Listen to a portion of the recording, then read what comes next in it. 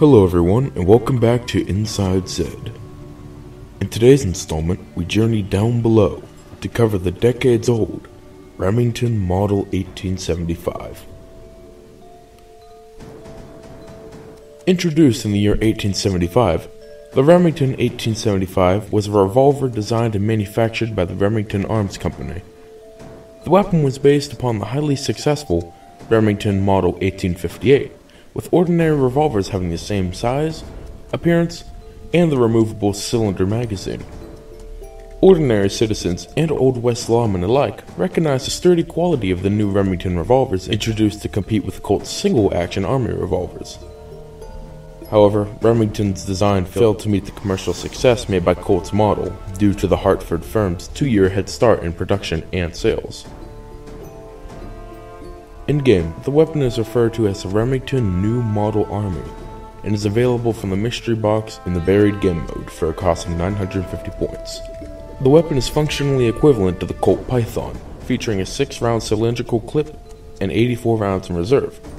The main noticeable exception being the ability to reload all 6 cartridges at one time, negating the need for speed cola that brought down the effectiveness of the Python. As with its predecessor, damage is high, netting 1-shot kills until round 10, or round 15 if you manage to hit the head. Depending on your playstyle, perks to take into consideration include Juggernog, Double Tap, and Mule Kick for those who prefer a more aggressive, varied playstyle, and Juggernog, Double Tap, Stamina Up, and Speed Cola for players who like to feel particularly nimble and quick on their feet.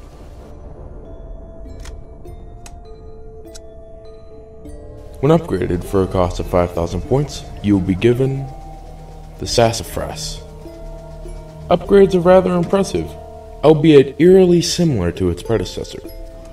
Magazine size doubles to 12, and reserve ammunition increases to 96.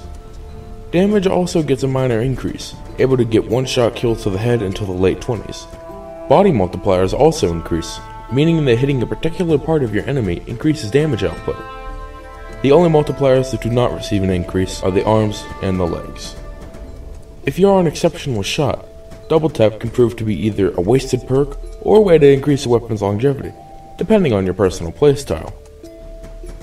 As before, Speed Cola is not needed, due to the weapon's ability to reload all shells at once, and a rather quick reload animation.